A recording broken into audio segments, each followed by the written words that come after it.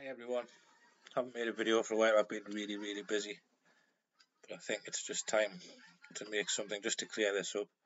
There's a lot of talk at the moment about the subject of the globe lie.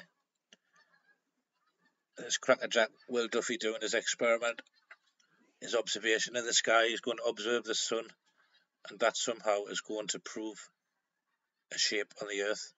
Now, right from the beginning of this investigation, it has always been stated clearly that no investigation of the lights above us can give any direction as to the shape of where we are, the dimensions.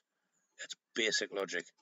Yeah, this is being called the final experiment because they're trying their very best to get this subject shut down.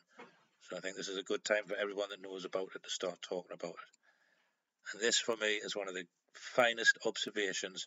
Back in 2016, we were doing real observations. We weren't waiting for someone else, someone who we've never met from another part of the world, to give us information. We were going out there and getting it ourselves. We were doing real life observations, and this for me was one of the best ones.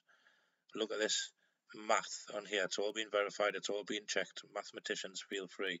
That's the distance of the observation, 30 miles. That's the viewer's height, 6 feet. Radius, and on and on. I'm going to leave a link for this fantastic observation in the comments below. This empirically shows we are being lied to about being on a ball. You can have all your millionaire observations in that article that you want. None of them can disprove this observation. So I'll leave a link to this experiment and a link to the Earth curve calculator in the description. Much love. Bye bye.